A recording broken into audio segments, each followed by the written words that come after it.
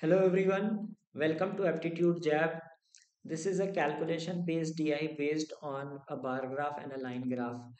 The graph shows the voter strength and the percentage turnout in the elections of a constituency for six consecutive terms 1991 to 2016. The elections are held every 5 years. Okay. Now the bar graph shows the voter strength in thousand, how many people appeared for the voting, and the line graph, the one in the orange, gives the turnout percentage. Okay, this is in thousands and this is in percentages. Now we are given these questions. Let us see that what are the questions that one must attempt in the examination and which should be the least preferred and the most preferred ones. Okay, first says what is the average voter turnout during the six terms. So in this case you need to calculate that voter turnout in all these 6 years and then take the average. So definitely not the first choice. What is the ratio of the non-voters? Direct question, one can easily calculate. In which term was the percentage increase in the number of non-voters the highest as compared to the previous term? Again, can be done easily by just using these years and calculating. And the last one says the percentage increase in the number of eligible voters was the highest during which decade? Eligible voters, which is as straightforward as these values. Okay, so this should be the first criteria. This should be the second one. So I'm writing the order in which one must attempt these questions. First, second, third, and the last one if time permits. Okay, so we shall solve these questions in this order.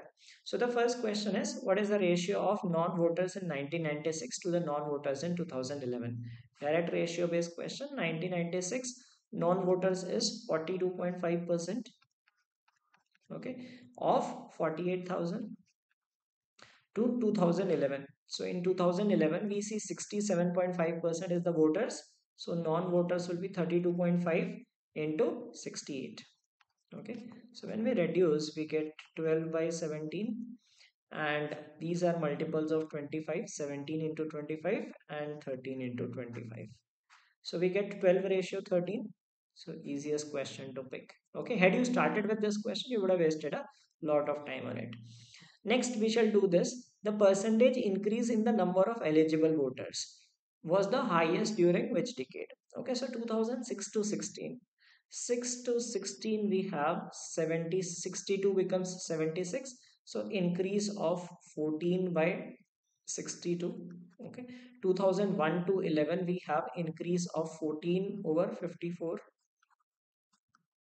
Okay, next 96 to 2006. 96 we have an increase of 14 over 48, and the last one is 1991 to 2001. Okay, so we have an increase of 10 over 44. Now this is a very simple thing to do. See, you know that it is like if you look at these values. Okay, 14, the denominator is different, right? Numerator is same. So whenever the numerator is same, the denominator are different, so we need to check for the least denominator. So this value is higher than both of these, so these two cannot be the answers.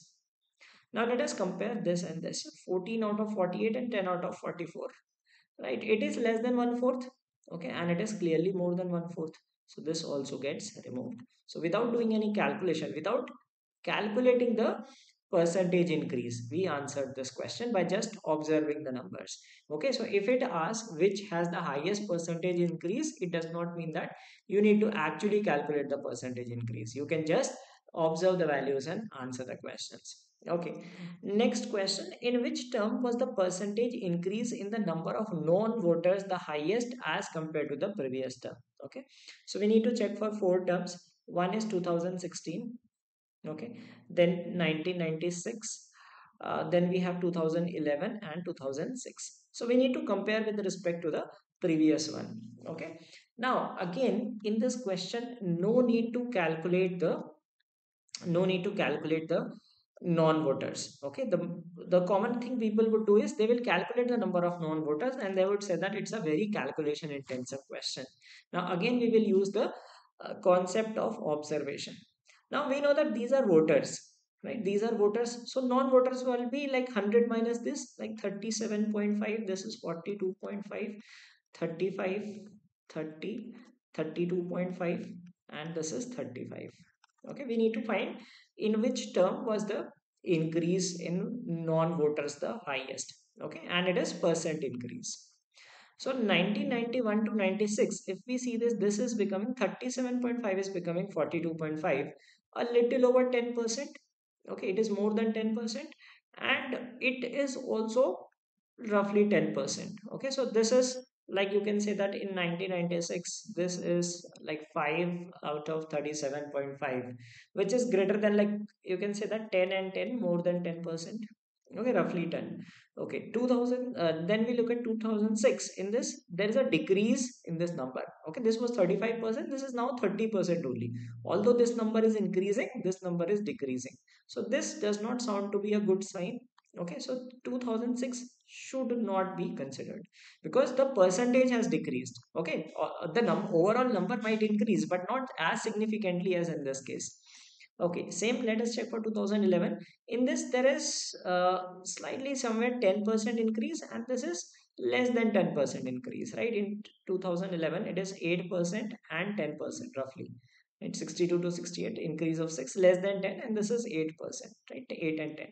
And 2016, if we see again, it is 32.5 to this. So we can say that again somewhere around 8%. Okay, less than 8% and some 11%, right? 8 and 11% roughly, we can say that. Okay, now if you see this, definitely this is not going to be the answer, right? We need to see it's a compounding thing. So we are compounding on two things. One is the percentage of non-voters, and secondly the percentage of this the number of voters. Okay, so if we see the values, 1996 looks the most promising. Okay, so if you calculate this is these values, we see that it is much higher. So even like if you talk about this this percentage increase 37 to 42.5, this is basically 5 by 37.5. Okay, and if we like we can call it 1 by 7.75, 7.5, which is roughly 13% in fact. Okay, so this is 13% increase in this and 10% increase in this. So total compound effect will be the highest in 1996. So without doing the calculations, we can say that this will have the highest percentage increase. Not only because the number of voters increased, but also the percentage of non-voters increased drastically. So you can make the actual calculations and see that if it turns out to be true, and I'm sure it will be. Okay, so this is how we do this. All right, what is the average voter turnout during the six terms? So again, a question to be skipped. Let's do this. Okay, let's do this thing, and let's find out the voter turnout in this. So 62.5, which is 5 by 8 of 44. 44 by 8 is 5.5. 5.5 into 5 is 27.5. So 27.5 thousand. Okay, 57.5% of 48. 48 into 60 is 28,800, and 2.5% will be 1.2 thousand, because 2.5% is 1 by 40. So 1.2 thousand, this will be 27600. Okay, you can check the calculations also. 54 into 65. See, how do we do these calculations? 54 into 65, I do not know the table of 65, but I know the table of 13. Okay, 27 into 13, so 13 into 30 is 390, 351. Then it is 62 into 7. 60 into 7 is 420, 434 double zero, and this is 67.5. 68 into 70 is 476, 476 double zero. Okay, and and we have to subtract 2.5%, 1 by 4, that is 1700. Okay, 45900. Okay, please check these calculations. I don't think like I'll make some many mistake, but again we'll see that if the answer turns out to be correct, that will give an idea. 76 into 65, right? 76 into 65 we need to do. Again, we will do the same thing. We will multiply by 130 and 38. 38 is 380 plus 114, 494. So this will be 49400. So all are multiples of 100. So we need to find the average of 275, 276, 351, 434, 459 and 494. Now all these values are 38, 37, 38, 39, 38. Okay. So let us pick a number. Let's say 38. Right. Let us say that our average is 380. Okay, just assume that our average is 380, and using deviations we'll be able to figure out what is the exact average. Why 380? Because it is like 38,000. Okay, 494 was the last value. Okay, so 380, if we say this is minus 105 minus 104, this is minus 29, this is 54, and this is 79114. Okay, 114 gives you plus 10, plus 10, and this is uh, plus 10, 89 minus 16. Okay, minus 45 and 54. 54 minus 45 is 9. So 9 by 6. Right, 38,000 plus 9 by 6. 9 by 6. Now what is 9? We have converted to hundreds. Right, so that is why we'll multiply by 100. Okay, so 380 plus 9 by 6, it's coming, right? 380 plus 9 by 6, which is 381.5, and we converted it to 100, so we will actually get 38,150. Okay, so this is how you get the average. Now another technique, right? Let us try to understand that how can we estimate the average through another method, although not very accurate, but still you will get a very close answer because these values are slightly far apart. I mean, I'm not saying that too much far apart. Now if you see this average thing, right, this average line is somewhere around 65. Okay, so if you take the average of this, I guess you will get 65 only. 65, 65 balanced out. 5 more, so 62.5 and 67.5 balance out to 65. This is close to 65, we can say. Okay, this is although slightly less than 65 the average, but you have higher weights here and higher percentage than 65. So I'll just assume that 65% of uh, these values. So this is 92, 146, 200 and 146 plus 132, 76, 352, 352 and divided by 6. Okay, so this comes out as somewhere around 60,